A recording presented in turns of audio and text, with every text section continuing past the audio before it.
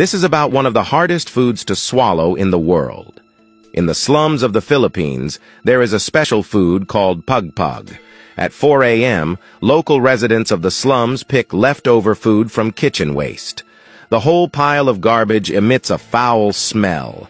They pack vegetables and chicken separately. Vegetables are used to feed pigs, while bones with chicken meat are the main ingredients for making pagpag. After dawn, this meat is sold to restaurants in the slums. The restaurant owners get this garbage food and clean it with water, boiling it once. The cleaning process is repeated at least 4 times. The washed chicken still has a rotten smell. Then, onions and garlic are added to the pot, along with a lot of tomato sauce, which can cover the rotten smell. After simmering on low heat, a dish of slum pagpag delicacy is ready.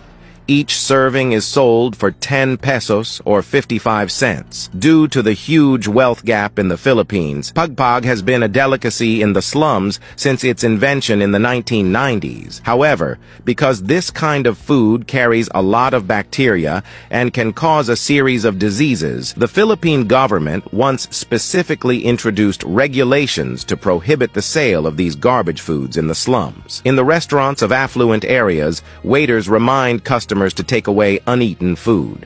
Clearly, many people are unwilling to do this because then the people in the slums might never be able to eat meat again.